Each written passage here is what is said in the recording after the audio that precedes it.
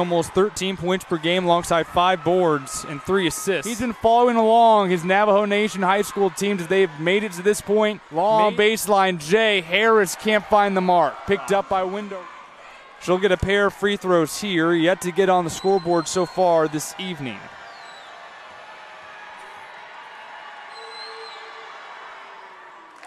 Brown knocks.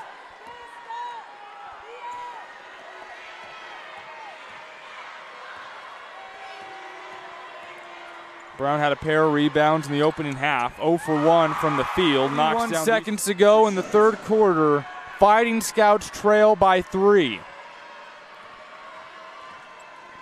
Brown coming off a back-to-back free throw, makes on the last possession, makes it 3 in a row. Second highest score for Window Rock, only behind So's 10.